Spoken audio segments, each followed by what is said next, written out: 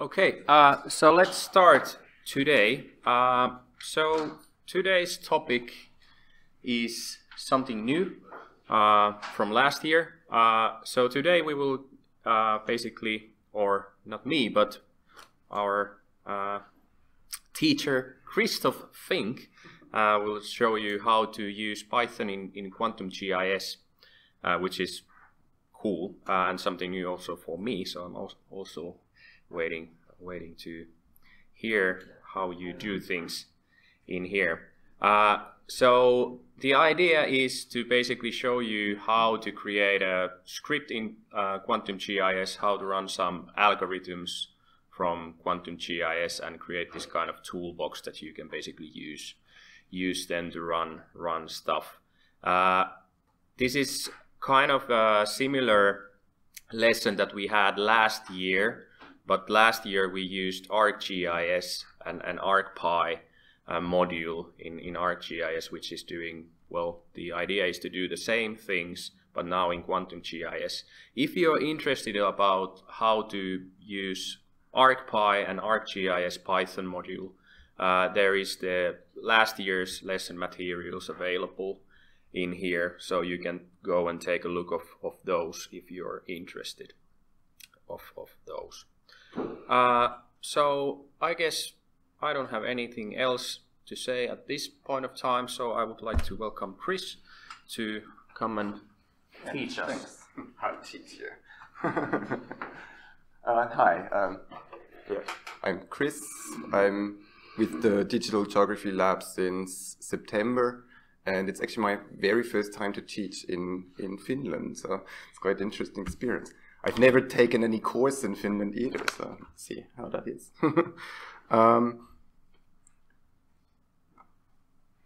Which computer is what? Oh, this one, yeah. We are going to see, Henka mentioned most of it already. I'm going to show you how to use Python within QGIS, and we are going to work again with the same data set you already used for the GeoPandas examples. There was some error in the dataset though, so please download it again if you have it somewhere stored on the site. And yeah, that's kind of what I want you to know after this lesson, or what I want you to be able to do is write a simple algorithm or combine different tools into a tool chain to do something easy or fairly easy or fairly complex with easy tools or fairly easily tools. And maybe as an introduction, you might have seen also that, where is that? That there's a new instance, a new image on the GeoCloud platform, like this 2017 image now. Which already contains QGIS 3.0, which is not yet released. It's in the course of being released, but there's so many things which change, and it's supposed to come out actually last November, like last month, but it's gonna come out soon. And there's many things which are changing, so I thought it might be better to show you the new one and not the old one. We might just start that already. We run into a few troubles exactly out of that reason, because it's not yet released, so there's not yet all documentation, but I'm gonna show you, and I put the links into the pages where you find them. It might be that they only show up in a month or in 2 weeks or after Christmas. Can you also put a link to where to download this new version? Yes, yeah, it's just if you update, it should be there. And if you work on Windows, this OSGeo for W installer allows you to choose the dev version to, like this QGIS-dev, I think, DEV, and that's the only way to install it on Windows really reliably. And currently it ships as 2.99 because it's almost 3.0. And so where's my... Yeah, the first one. Good. And you copied the address already, yes. If you want to follow, I have some troubles. Something's happening here.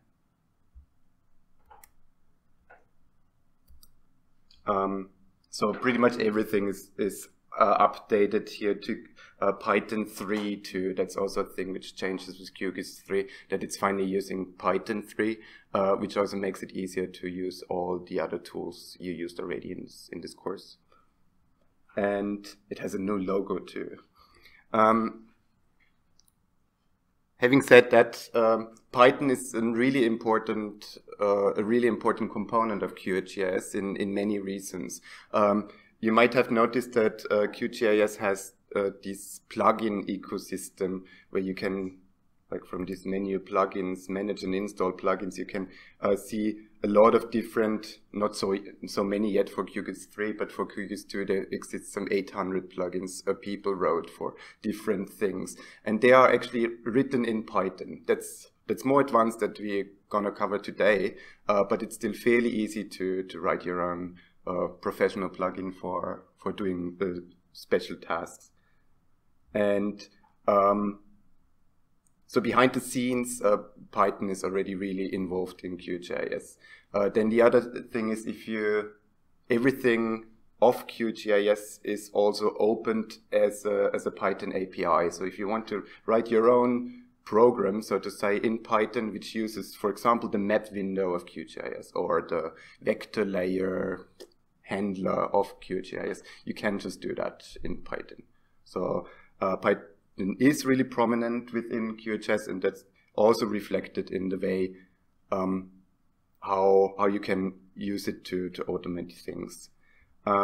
Maybe I go out of that plugin window again, but we're gonna go back in there in a moment, because there's this Python console which comes with QGIS by default. And it's fine. It has a few features and it's okay, but it's still quite rudimentary. What I usually recommend all students to use is this plugin, which is the IPython console. So if you go to this plugins, manage and install and manage? Plugins, manage and install plugins. And search here for the IPython console and install that plugin. Then you have a much more advanced and sophisticated Python console, which is then now in this menu, plugins, IPython console. I usually use this windowed version because you can put it on one side. And does it open too? Yes, there we are. Where's the plus of the finish? Yes.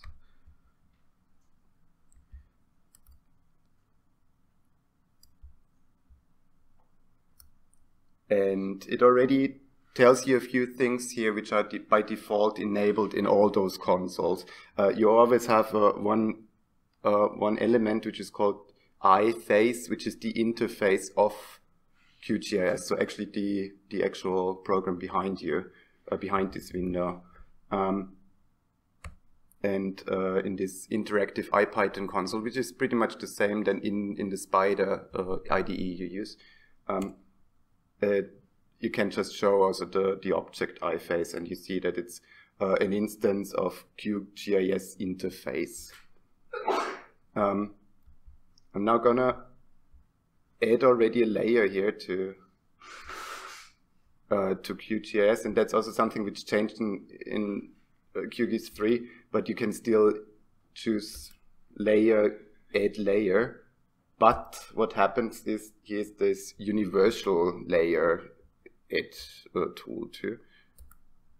And I remember that I downloaded it somewhere here. Yeah, it's this damselfish dataset. And why did I open that? Oh yeah, I opened that because I wanted to show you that we can already really easily access it here. Like the interface has a member function, and I'm going to show you in a moment where to look all that up, which is called active layer. sorry, German keyboard used to. And that's the layer here in the background. So that the layer which is currently selected if you have more than one. And where's the Chrome? And there is this QGIS.org/API is the documentation for all this, for all these objects. And a bit larger, where you can, for example, search for this QGIS interface object. No? Yeah, there's a typo because some of the objects actually have an S in there, and this one does. Some are QGS and some are QGIS. So. And if I search for that, then I see here the documentation for what this class can do. That's already quite advanced, and we're going to become a bit slower in a moment, no worries. But just to point you where to find all documentation on these objects. And it has a lot of functions which you can call, and one of them is this active layer. No? Layer. Oh no, that's set active layer. That also contains that. Zoom to active layer and active layer, which returns a map layer object. Do I want to show you here still? Oh yeah, we can now also say, for example, that we have a variable layer which should refer to this active layer. And this layer, I'm not gonna go back to Chrome because I have it here in the notes already. This layer, for example, has a function to show its name and also its number of features. 231 features. Okay. And yeah, I showed you in Chrome how to find this API documentation. But if you're now here and you have a variable which is called layer, but you don't know where it was assigned, then you can also just use help and layer. That's a feature of this IPython console. And then it tells you a lot, and that's so much that you can't even scroll all the way up, I think. Yeah, so not really useful right now for this object. So let's go a bit slower. One of the core plugins which comes with QGIS is the processing toolbox. It's basically a set of predefined algorithms. You can access it from processing toolbox. And then you get this window over here with a list of different algorithms which are built into QGIS or delivered by other plugins, for example, this GDAL program or the GrassGIS or also SageGIS. Many of them, or all of them, are actually written in Python. And what would be a classical GIS command, which we would use often? I don't know. I'm going with buffer, for example, and if I search here for a tool, which can everybody read that, or is that too small? If I search here for buffer, you see that there's 10-ish different algorithms which implement one kind of buffer or not. And if I now would, for example, run this buffer tool by double-clicking it, then I see what that looks really much like people who of you has used ArcGIS Model Builder before? That's exactly the same thing. And the ArcGIS toolboxes. So you can set different options and then run this algorithm. So if I run that now on the damselfish, then that takes forever. So maybe I cancel it again. Oh no, there it comes.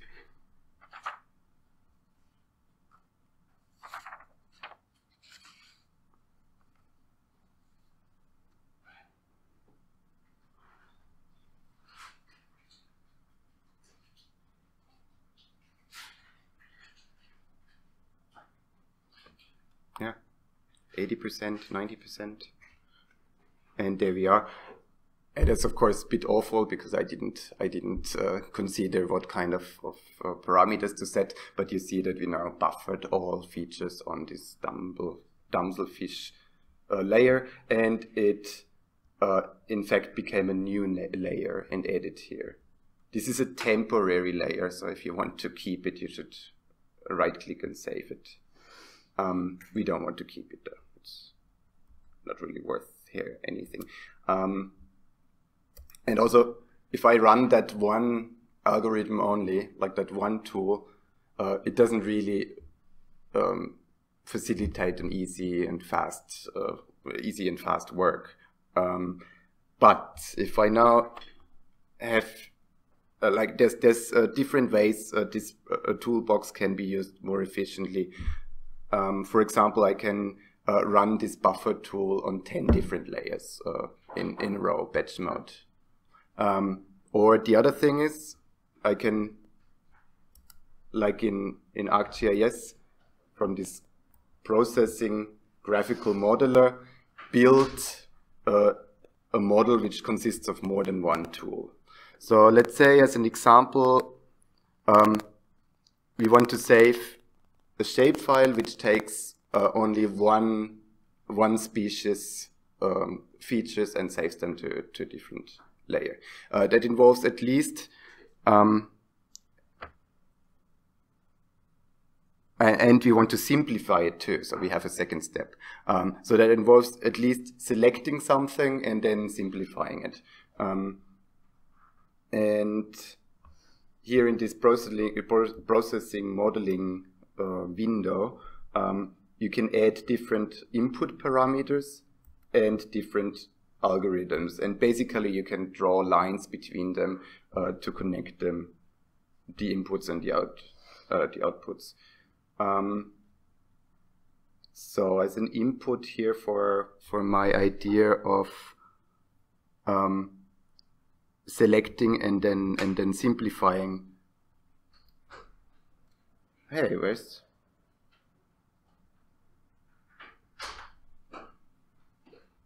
Ah, there. Oh, I just didn't find the vector layer for a moment. We need. Let's make our model in a way that we can tell it a layer name and a species name, and it would automatically simplify that species data and save it somewhere. So we need one layer name as an input, which might be called input layer. No. Input Ölas, almost. And we want to have a string input, which is the species.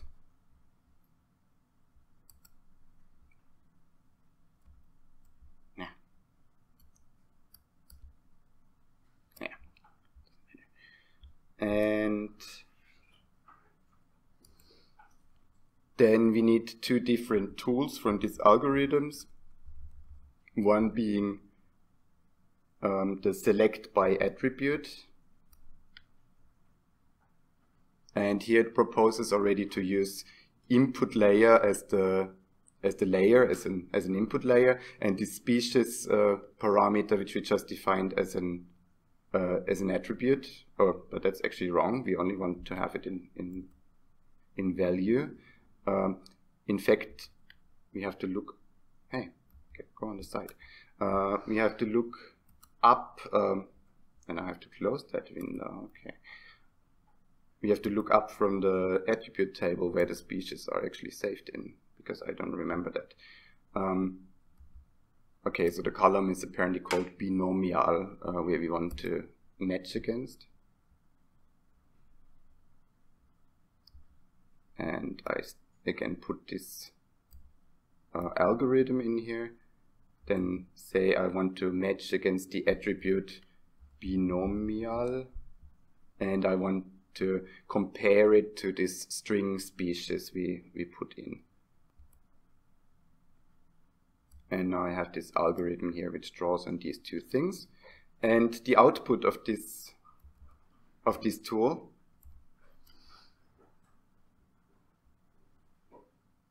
is okay. It's not shown here, but it's a layer with features, and we're going to use that layer as the input for this simplification tool. We just take this simplified geometries here. So I'll use this output of the select by attribute algorithm. And then, because that's already our final output, we have to supply a name for this layer, and I just call it simplified species. But that's, yeah, arbitrary. Now I could already run this tool, but what is always good to do before that, give it a name, because it's gonna show up in this list on the right hand side as soon as I press run or save. And I'm gonna call this now export one species and simplified. And I'm gonna put it into a group which I call conservation geography.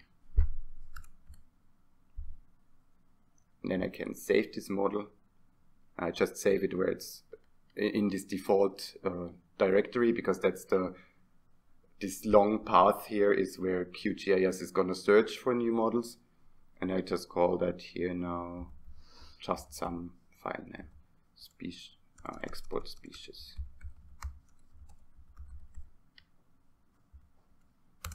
And save it. And then here on the right side, no, that was too far. Just wanted to clear the search. Here on the right side under models, there's now a category or toolbox conservation geography, and in there is our one tool, export the one species simplified. And if I open that now, it asks me exactly for the input I just specified. So an input layer and a species I want to export. And unfortunately, I don't remember any of the species now. But let's, I don't know, let's go with this Stegastes BBI.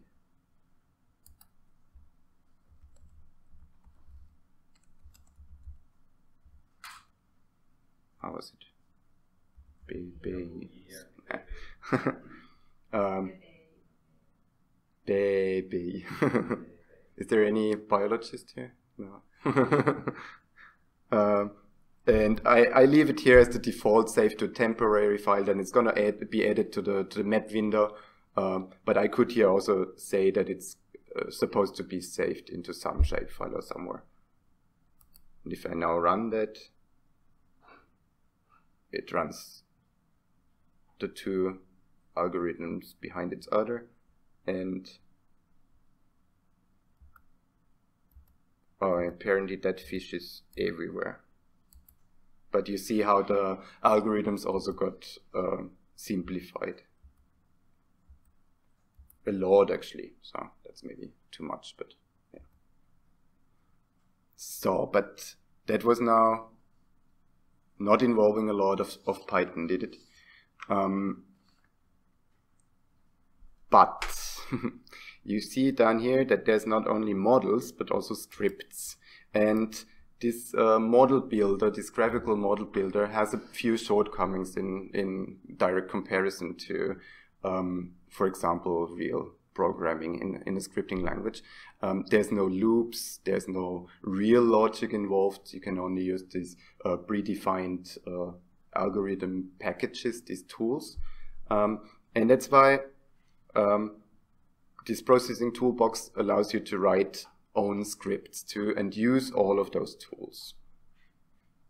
Unfortunately, as I said, the documentation for this part is apparently not yet finished, at least it's not yet published.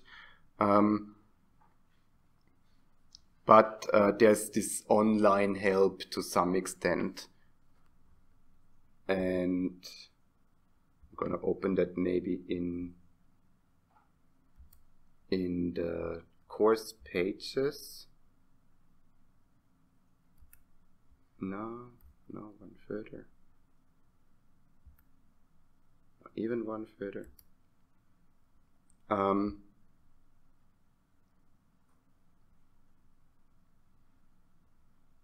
There's this processing module, and I'm just gonna dive into it, and you can go along here. I'm opening again this IPython console, and it didn't remember that I wanted larger font size, so you can read it too. And here I can import processing. Now, maybe to mention here, Python is fairly complex on most computers, so the installations are fairly complex because it's so highly modular and it has such a multifaceted ecosystem of different models and different versions, and most programs bring their own included Python installation. That means that not everything is available anywhere. So for example, this processing module, if I would open a normal terminal on the same computer, a normal Python in Spider, for example, and type import processing, it wouldn't be available. So this is a module which you can only import if you're inside QGIS. And yeah, previously, but it unfortunately doesn't work right now because it's, I don't know, not yet finished. You could get a list of algorithms by calling processing alglist, but yeah, as I said, that doesn't work right now. But what you can do is get a list of algorithms from QGIS application. What was that? Processing registry. Yes, like we have this, I do it in 2 steps. We have a processing registry which registers all of the installed tools and algorithms, and within this registry, of course, there's also a list of algorithms, and it's a very long list of different things, which is why to search for something specific, we can, for example, search for the buffer tool again. I define now a string variable which is buffer, which I want to search for it, and then I loop over these algorithms I just had for A in these processing registries algorithms. No, how did that work? Yep. For every single of these algorithms, if its name, a.name, or no, actually, if its name contains this search term, which the other way around reads, if the search term is within the name, this loop should print the ID of that algorithm. If I run that, I get this list of algorithms which contains buffers, and it's exactly this. No, wrong mouse cursor. It's exactly the same list of algorithms I would get from over here, except that they're referred to by their ID, which I can use in the scripting. The same for loop, by the way, goes a bit faster too, and I want to show that because I put it into the documentation. A very Pythonic language feature is this list comprehension. That means like a list is any list of different variables or values, like, I don't know, let's make a, which are comma separated list, and put into square brackets. It's an array in other languages. And what now works in Python is that I can put a for loop within here. So I can say, give me a ID for every A in processing registries algorithms. And then I would get this long list of algorithms, and it's a bit confusing at first, but maybe if you revisit that in a year or a couple of years, it might seem really logical. Behind here, I can still write a condition if this a.name contains our search term. And then I get the short list. And that's a really fast way of searching for these processing tools. If I now know I want to use this, for example, this native buffer tool, then I still don't know how to call it. And that function, fortunately, is implemented already, and it's called processing algorithm help.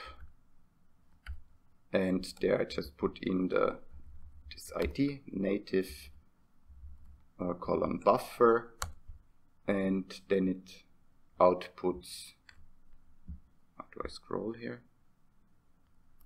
Then it outputs the short description of what this tool does, like its name, its ID, then short description, and then what different parameters, input parameters it takes, like input layer, a distance, and then some options which you can still configure, and output, what it puts out actually. But let's not stick with that output.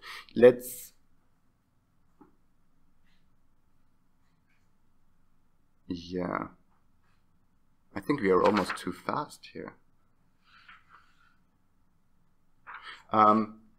Feel free to just copy that part here, that search expression, because yeah, then you don't have to type the whole for in loop every time.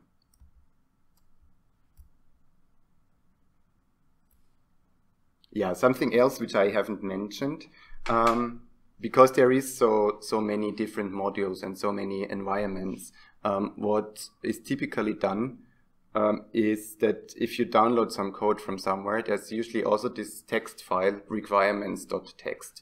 And then there's different tools like Anaconda. Have you already used it? Yeah, which can use these requirements.txt to install it. Especially on Windows, it's really painful to get your environment working. Yeah, on Mac and on Linux, it's quite okay.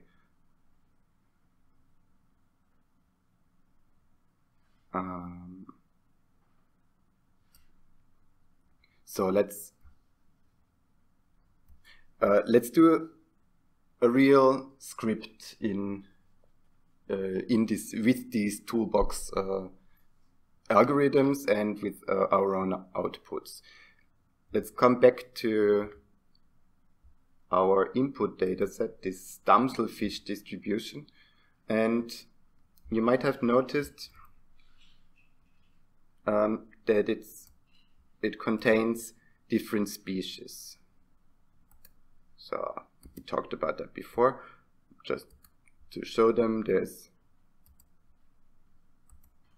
I don't know how many different species which share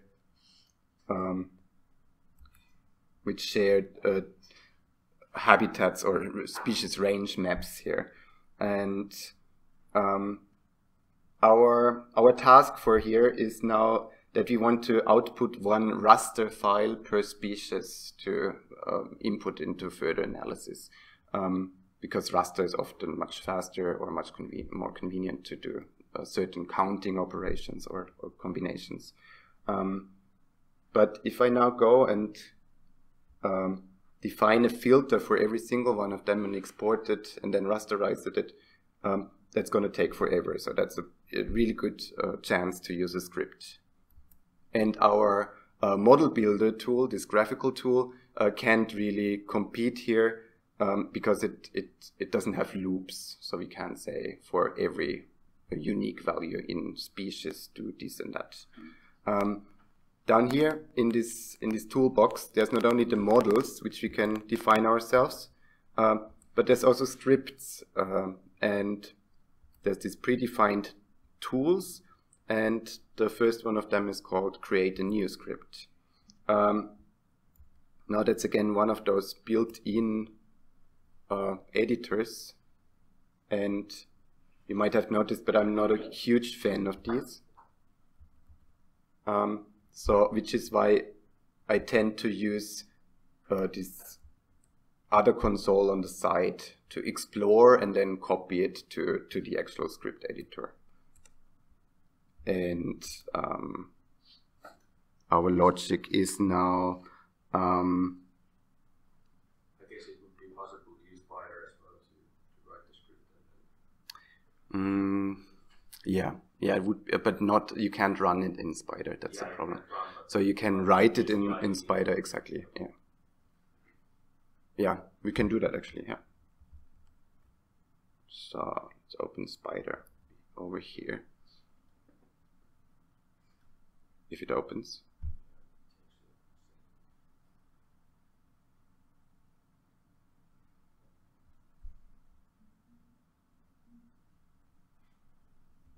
It's already a long sentence.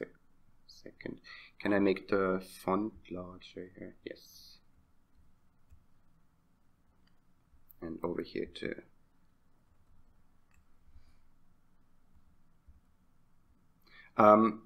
But why we need this other console? Where did I put that now?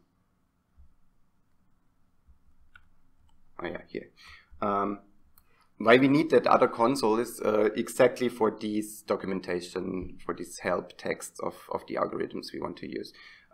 This is something which in the future hopefully will be somewhere on the internet. Right now there's still the documentation for the old, so if I search for QGIS processing framework, okay, that's a really old one even, but even if I show the one for, no, okay, for the current, hey,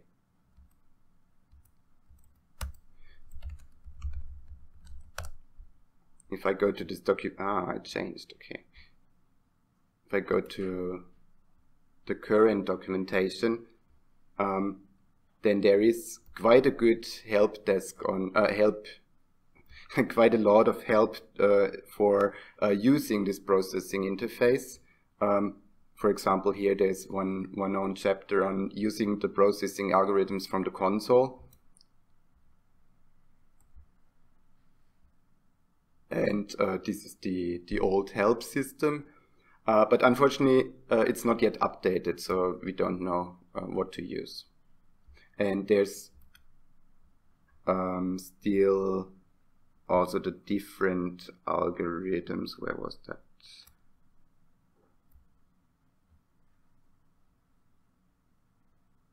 Ah, here. In a long list.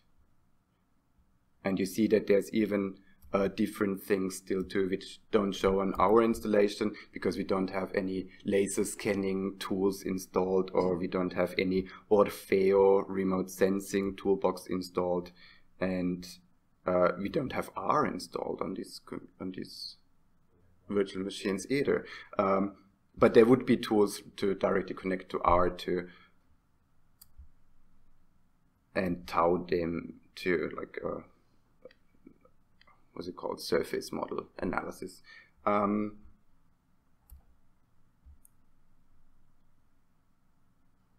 Yeah, but these tools are not perfectly up to date, but we might try to use them instead of the console. So we have a few steps which are involved to rasterize our species range maps.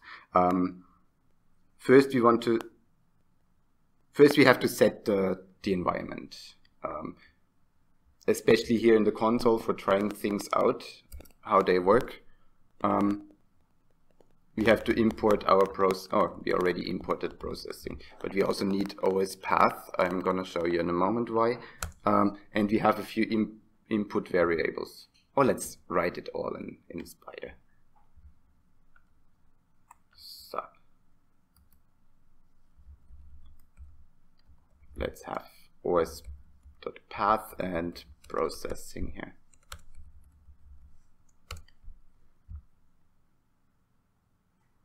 And we have a few input variables which we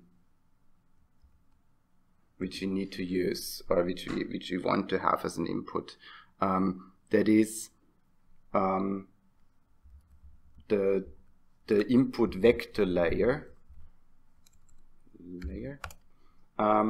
And I list them up here because that's how the toolbox in the end will know what is going to be the nice input forms, like the different user interface elements.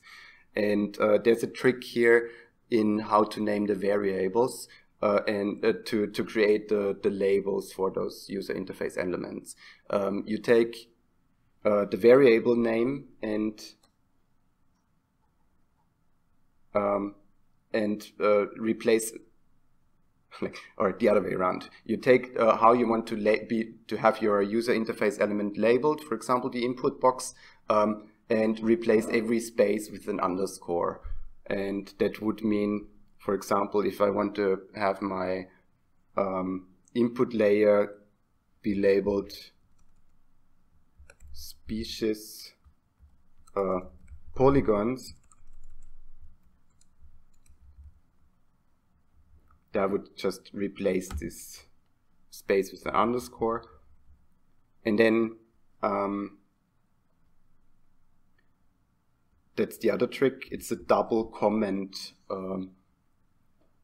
method. Like the metadata for the tool is behind a double comment, behind double, what's it called, hashtag sign. And the format is a bit weird.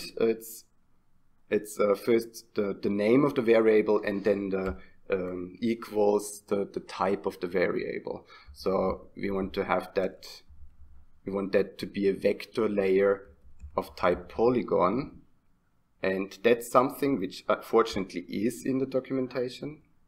If I find where I put that here. I put the link in the course website.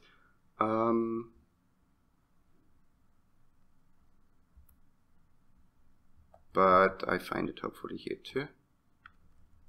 You can see that's exactly what we just did, like this double comment and then the name of the variable and the type of the variable. And these are the variable types which are possible, this list. And what we just use is vector, and then we can specify more closely that we want to have a polygon vector. No, it's done here. Maybe let's save that already as a script. I'm gonna copy and paste everything into this script editor.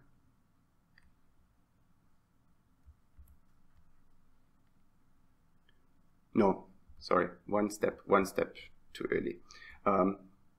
Because the same way of you specify variables, you can also specify the name and the category of that tool. So if I now would call that tool rasterize species, and here it's the same weird opposite assignment operator. So the category is on, or the type of the variables on the end, and the value is in the front of the name. And there's name, and then there's group as the second one. So if we can use the conservation geography as a group.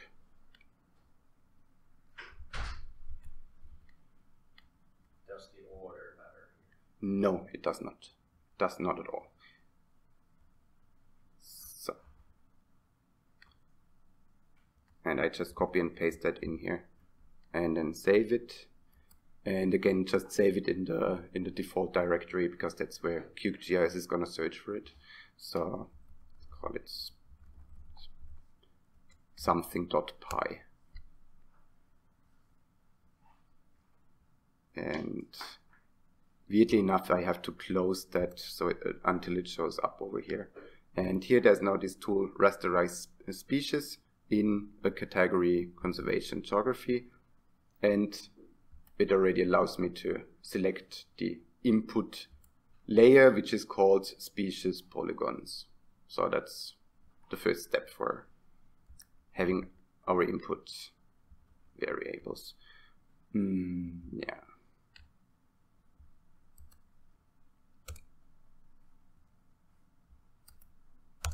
Another input we need immediately is the attribute, like the column name,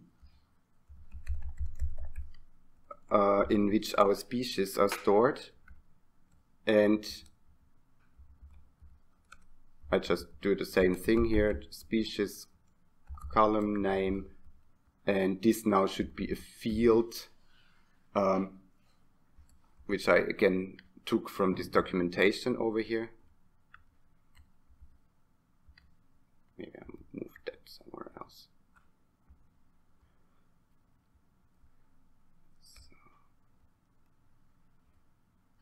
So, like I took this field, and a field can have can be connected to a layer of the other inputs. So, which is also what we want to do. So we want to make sure that this field is actually a field in, or this field is a column in our species polygons layer.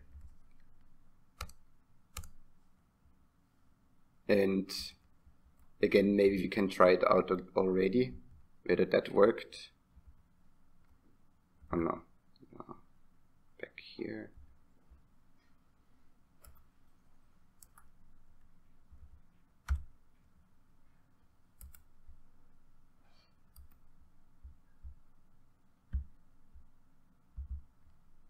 And I can now choose a layer and then fields within that layer.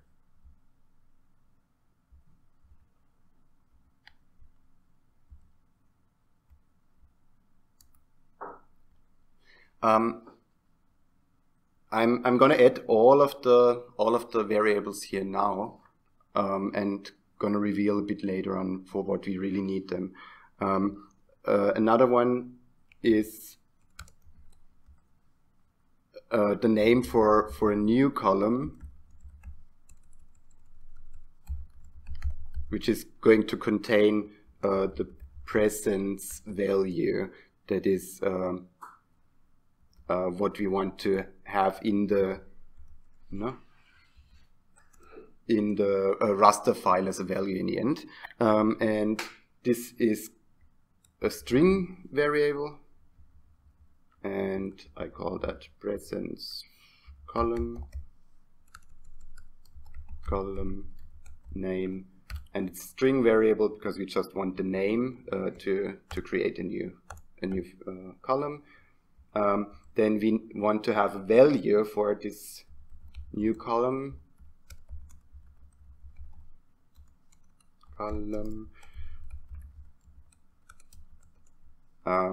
It works the same way.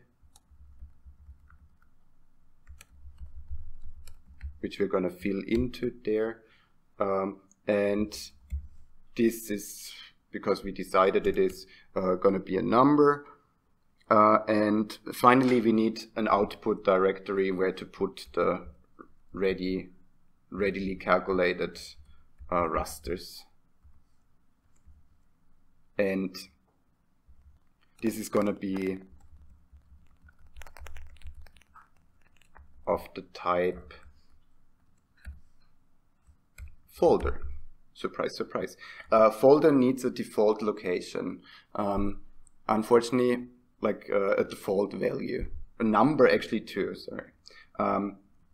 The string and the number and the folder, all three of them need a default value. Otherwise, this processing toolbox will not execute, or it will show an error. So for string, for the presence column, I just call that already presence. Then we also don't have to type them in. And the default value for the raster cells then, how to burn it into the raster, I'm going to choose 1, and as the default folder, I'm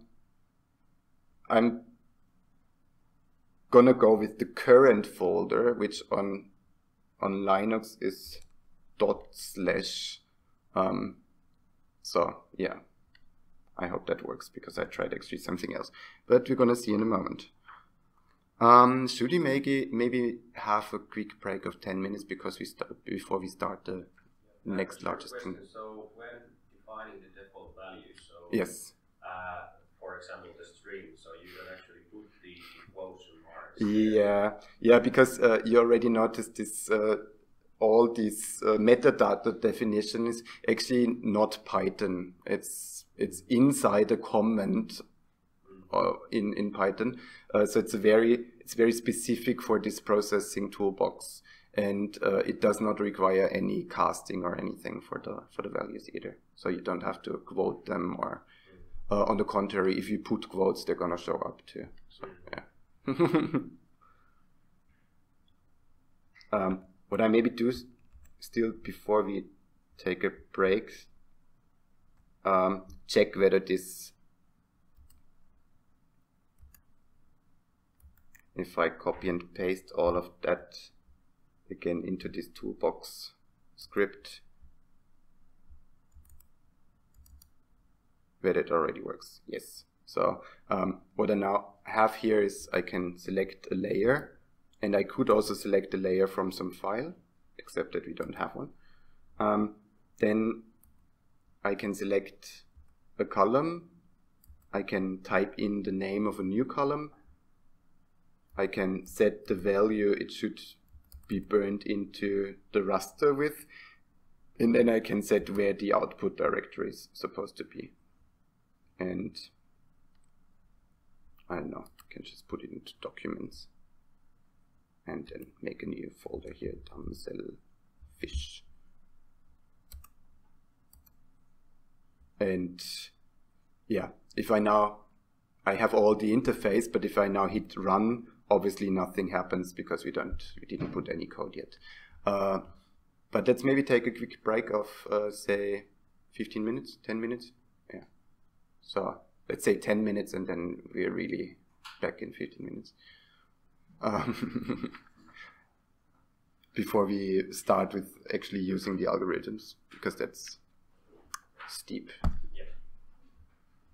Can you show again where you downloaded the QGIS? It was some university site. Actually, it was here installed, but if you go to in a second, it's from. Actually, we have link on our website. And it's from QGIS.org, and they even have the link here to the QGIS 3 too. But here, if you click on the download now, it offers you for which operating system you want to have it. And if you want to install it for Windows and want to have the future version to test it, you have to choose this OSGeo installer, which I anyway would recommend, because it's you can run it later on and would just update your installation where it is and not installation. It was just Yeah, for Linux it depends what you run. Like you should install it from your package manager. But Ubuntu's, but there's also it's explained here. So if you open here the same tab for Linux, then you choose which kind of Linux you have, and then it would explain exactly how you would install which one. Yeah, and but we find the version 3 from there. Yes, it's down here. It's here still called 2.99 because